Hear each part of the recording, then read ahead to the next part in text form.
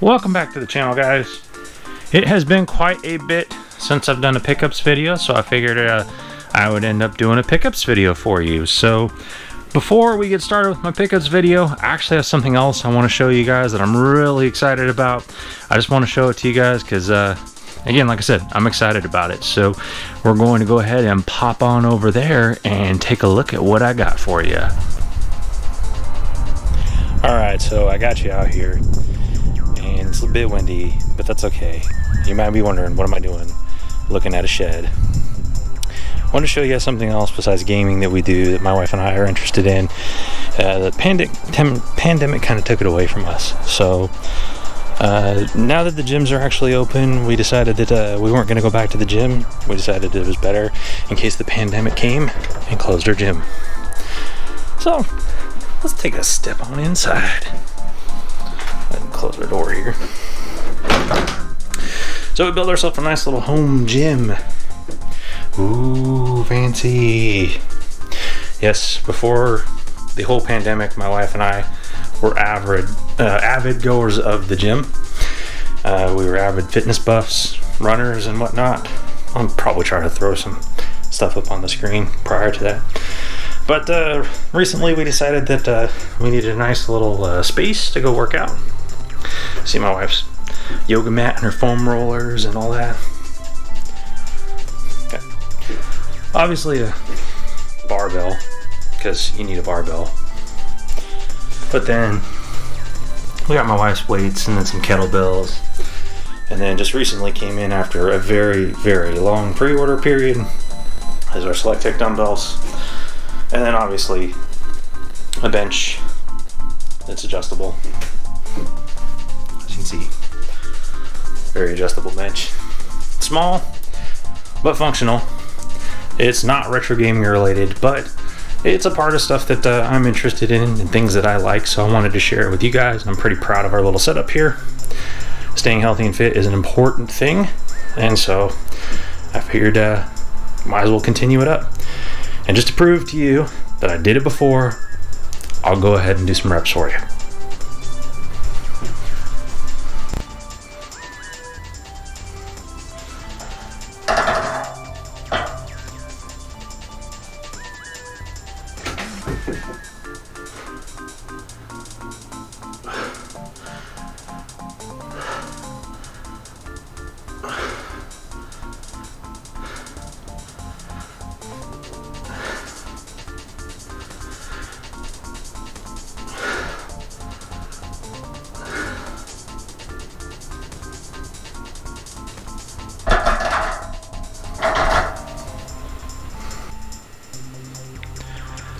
I ain't gonna lie, after I shot that was probably like my third or fourth shot. Not that I'm trying to say that, you know, I couldn't handle it or anything like that, but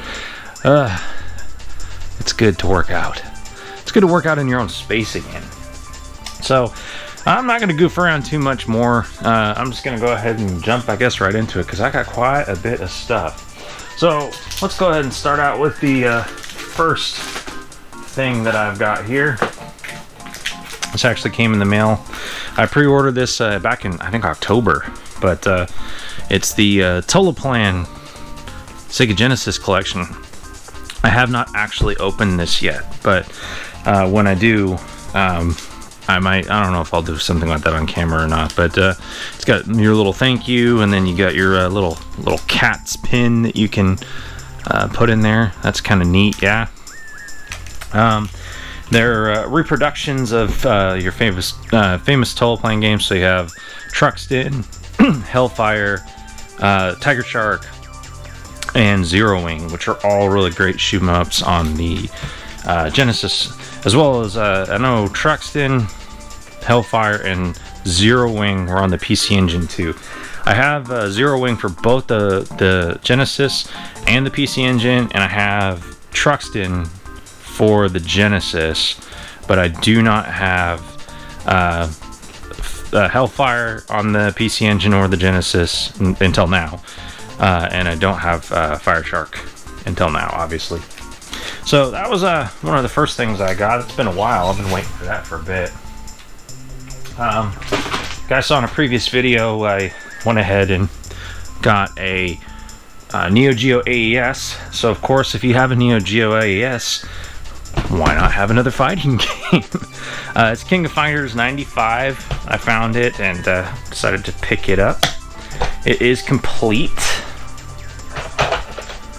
We got our KOF 95 original cart, and then we got our KOF book, so you can actually figure out how to execute the moves. So I'm not a major King of Fighters fan, but I do like it.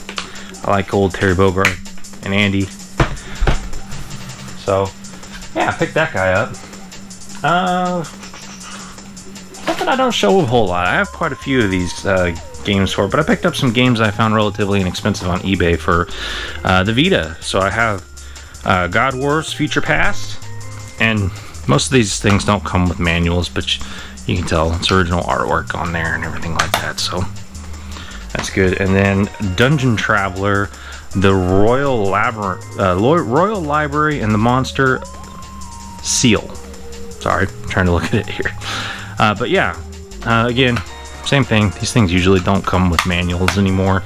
The Vita was at a time of death of manuals. I still continue to look for Vita games when I see them and they pop up. You know, best place to find them I've had has been eBay. Every once in a while you'll find a nice retail release that's in a GameStop or something like that, but usually you don't find them very often. So I do go peruse the internet quite a bit for Vita games because I actually really like playing my Vita, and I take it with me. It was what I used to play with before I got my Switch, and I'll tell you what, I look at the Switch and I look at the Vita, and I still think to myself today that, man, if they had just made a Vita 2 or Sony had just continued to support the Vita, how amazing it would be. It's going to be a major loss with the Vita store closing here soon. Not that I bought a lot of physical or digital games from the Vita store, but yeah, for sure, not a good thing. This was a game that was originally an Xbox game, but they re-released it on PS4, so I figured I'd pick it up. It's a Metal Wolf on PS4. I haven't actually opened it yet. Maybe I go ahead and open it. Totally over the top, kind of like mech shooter. You're the vice president is trying to overthrow you, and come on there we go. You guys can see the vice president's trying to overthrow you, and you're the president, and you're inside this giant like mech, and you go there and go and try and fight back. And so that's kind of a bit of an awesome concept. It's supposed to be real tongue-in-cheek humor. I've seen some stuff saying the controls on it were kind of wonky, but it doesn't matter. I mean, if it's it was originally an Xbox game, so I can't imagine the controls are that wonky on it in comparison. Let me see here. What else do I have? We'll go ahead and do my GameStop stuff here that I've got. So I saw a ad pop in my email about GameStop one day, having the Cyberpunk Collector's Edition strategy guide on sale. And it was on sale for $12 from $40, and then I had like some coupons or like gift certificate or something like that. So it only ended up being like $7 from $40. So I was like, you know what, I'm gonna go ahead and pick that up. I really like that game. I finished playing it all the way through on PC, and I'm just kind of waiting until they do more updates with the console versions of it before I try it out on console. But I do intend to play it again on console. So it's a good game. I think I didn't go through every single side mission or anything like that, and I put over 60 hours into the game, so it's always good. We were going through GameStop the other day while we were picking up this strategy guide here, and I swear it looked like it was going out of business, but they had a couple of games for inexpensive. My wife is a huge Kingdom Hearts fan, so we got the Kingdom Hearts Melody of Memory for my wife, because she likes that on Switch. And then this one was one I was kind of curious about. I heard it's a puzzler, and I thought my wife might like it. I mean, I get that it's very like dude-centric Japanese, but my wife is big into puzzlers, and I figured she might enjoy this one. She liked like Captain Toad, and I know this is not anywhere close to like Captain Toad, but I figured we'd give it a try, and it was on sale for only like $20 or something like that. So definitely picked up Catherine Full Body. I know, you all are thinking all pervy out there, but don't worry about it. This is one I wanted to pick up physically. I had it digitally. I played Duke Nukem as a kid on the PC, and I absolutely loved it. And I haven't actually opened this yet, but I actually picked up Ion Fury. So Ion Fury, if you guys don't know, was made in the same engine as the original Duke Nukem 3D game. So female protagonist in that one. The game's actually pretty fun. It's still on the Switch eShop, and it looks like they have a few more copies through 3D Realms' website, because that's where I got mine, was from 3D Realms' website. Oh, whoa, alright. Where are we at here? We'll segue into this one. So, you guys know by now, I'm a Bomberman fan. I like Bomberman games, and although this is not a Bomberman game, it is a spin-off of the Bomberman series. So I got Robo Warrior for the NES. I got it complete because I'm kind of looking to try to go for the whole Bomberman complete in box set. I know that there's a couple really expensive games out there, and I don't know if I'll ever achieve that goal, but everything in here is pretty good condition. I don't know if I'll ever achieve that goal or not, but you know, it's not to try. And the one I got here, the label is in really good shape. It's actually in Japan was known as Bomber King, but in the US here we got Robo Warrior. So it'd be fun to try that out on the NES here and see how things are. It's very similar in the way that you play the Bomberman, with a little bit more of a different kind of strategy to it. Continuing on with my Bomberman theme, I kind of went nuts. I didn't do an import video because I only got a few things on import, so nothing too big to get a video on, but I already have these on the US variants of them complete, so I figured I'd get the Japanese variants of them. It's Bomberman Generations on the GameCube and Bomberman Jetters on the GameCube as well. Again, I have the they're complete, so they have everything inside, including the little card that came along with it. And then there's a little poster in this one. There we go, little poster. So just collecting to try to, like I said, get my collection up. I got a lot of Bomberman stuff. This one here is kind of a odd one. It's one you can't play anymore because the servers are down, but it was super cheap and it was still sealed, so I got it.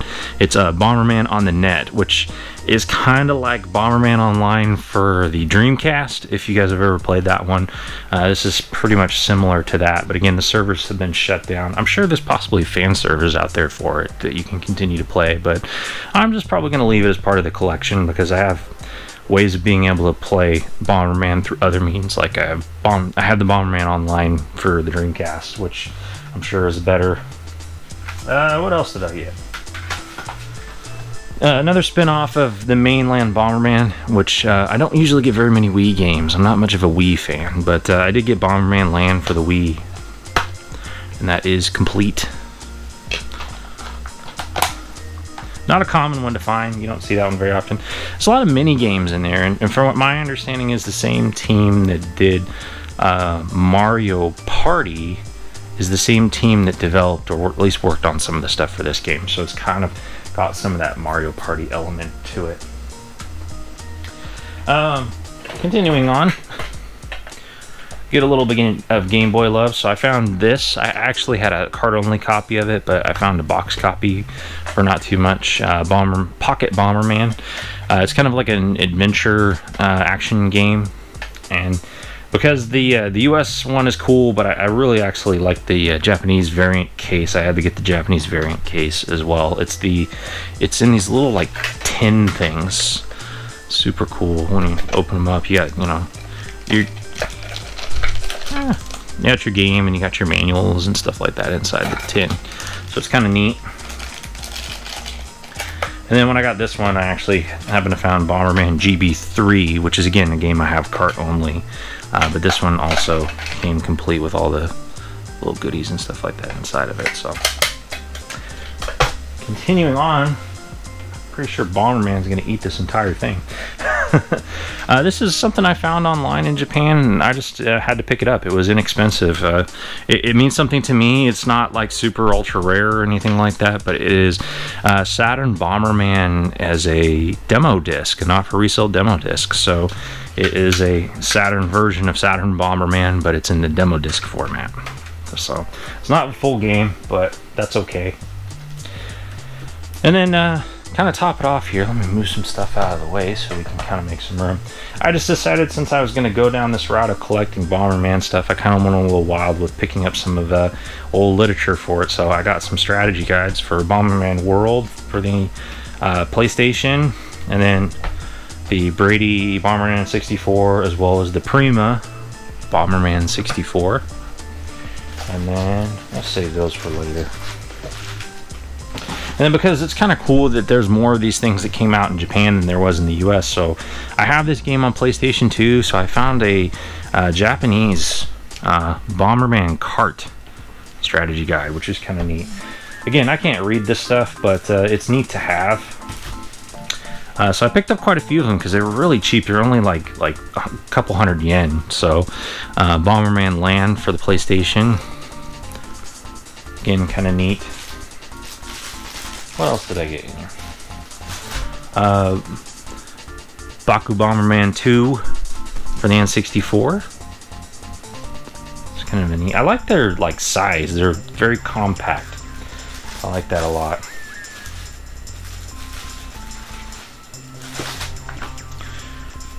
Bomberman Hero for the N64. Again, this is the Japanese guidebook for it. And then this one here is kind of interesting. It is a Bomberman Jetter's Game Boy Advance guidebook. Found that one there. Again, only like a couple hundred yen or something. It was not very expensive. And then I did find this, and I picked that up. It's Bomberman Maniacs, which is a Japanese in-depth look at the Bomberman games up through the Super Nintendo. So it covers all of the Bomberman games up through the Super Nintendo, which is kind of interesting.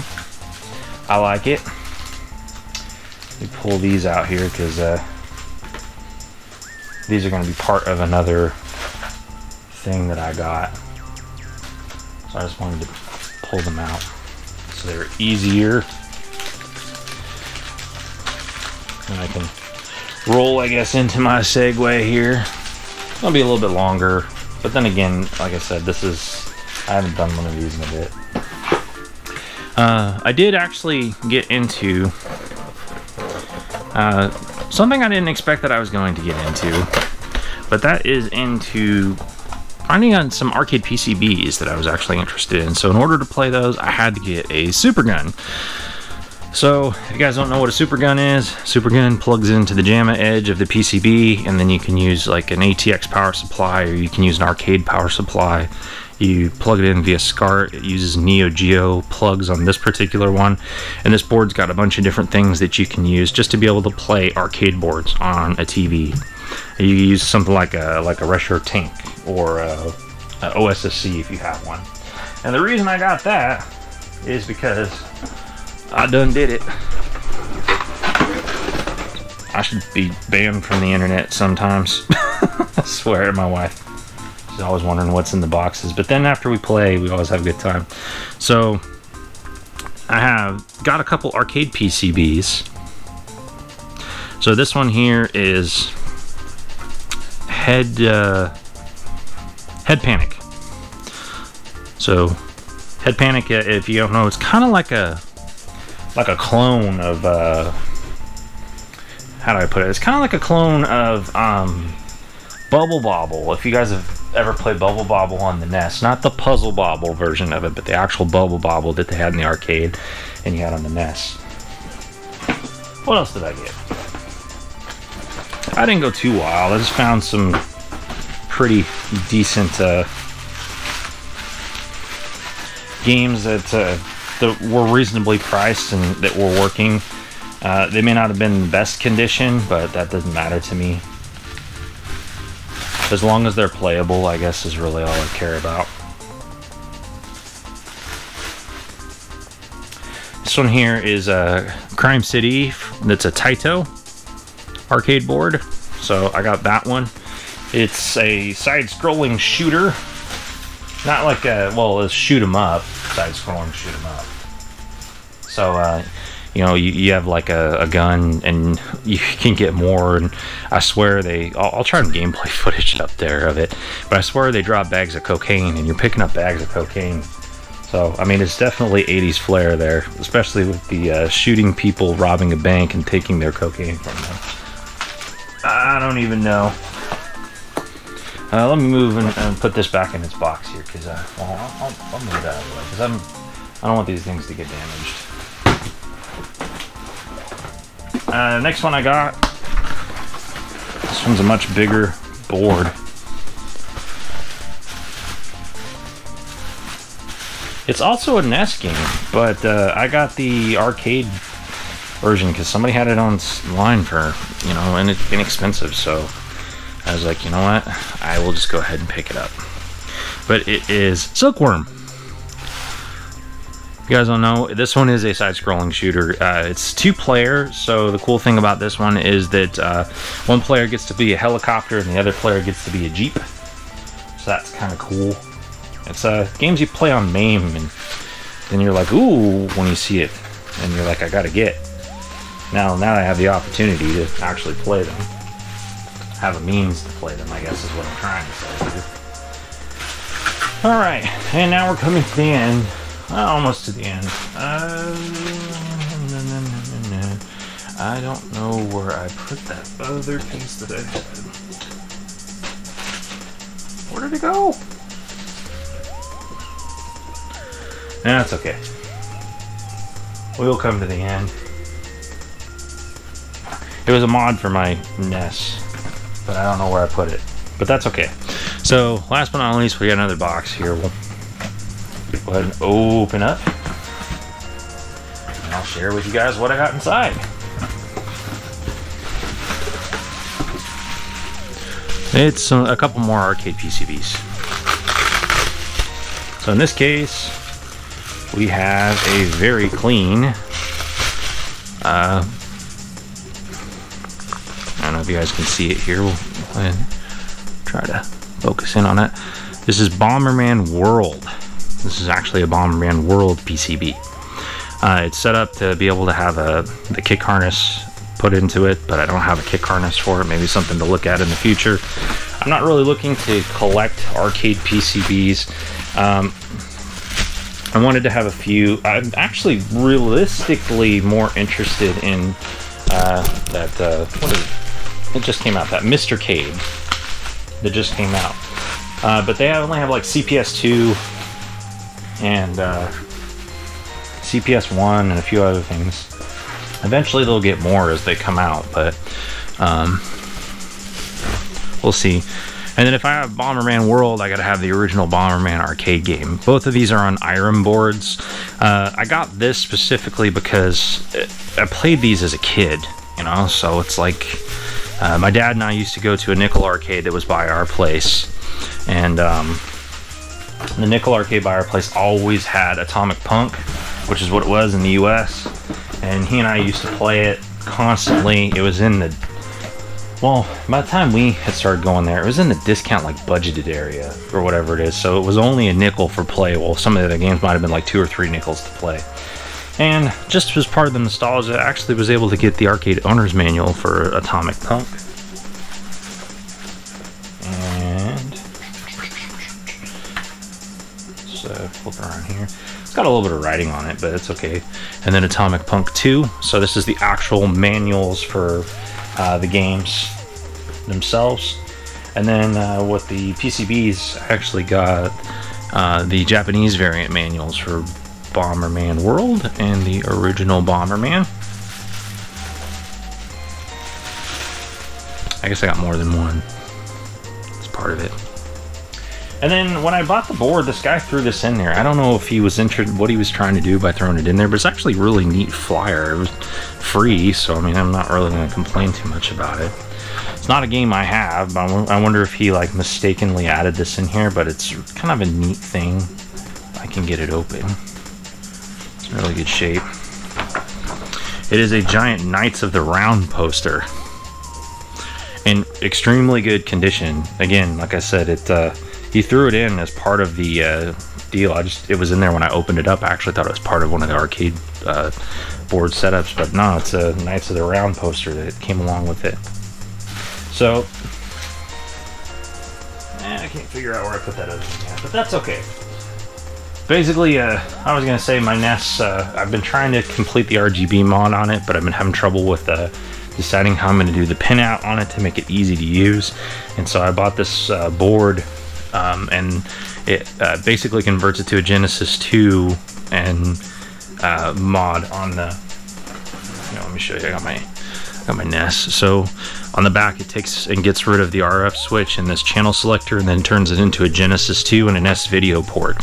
But it's a drop-in no-cut mod board, so that's kind of neat, because I was really struggling with cutting into the plastic of my NES. I know that there's a whole lot of them in there, but sometimes with your childhood stuff you don't necessarily want to do that.